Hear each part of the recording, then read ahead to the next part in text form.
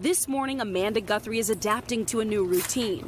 After years as an award-winning history teacher in Texas, she says politics and religion compelled her to leave the job she loved. What was it like being around your kids? Oh, it was the best part of every day. But in recent years, her old school district of Grapevine, Colleyville passed sweeping policies, banning certain discussions of gender, regulating the bathroom use of transgender students, and restricting lessons on race, gender, and sexuality. While some parents are in favor of the new policies, Guthrie isn't, and she says she felt like she couldn't teach her students the full context about American history, so she quit before the school year was over. Embrace simple truths. There's only two genders. Teachers shouldn't be forced to use your freaking made-up fantasy pronouns. Why not stick it out a few more months? It felt unsafe. They were openly disparaging the work that teachers were doing in the classrooms of the district that they're supposed to advocate for. Pastor and North Texas Representative Nate Schatzline is one of the state's most outspoken conservative legislators. There's nothing more important that we could be doing than this right here, worshiping and praying in the middle of the Capitol. He's also voted to hire religious chaplains as unlicensed mental health counselors in public schools. Schatzline spoke with NBC News for the new podcast, Grapevine.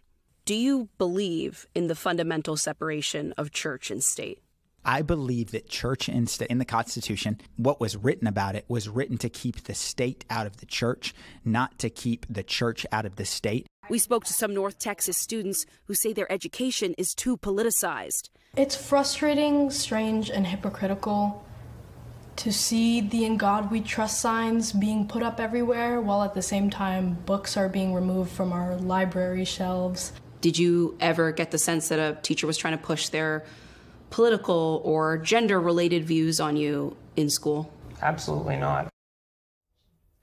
The Grapevine Colleyville Independent School District declined requests for interviews, but told NBC News we review all feedback and continuously look at how we can better serve and support our employees.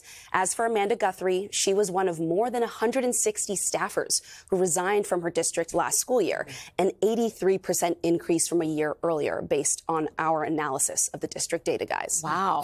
All right. It's impressive. You've done a lot of work there. Thank you. And by the way, the first two episodes of the Grapevine podcast series from NBC News Studios are available now, and you can listen wherever you get your podcasts. Congratulations, too. Thank you, Antonia.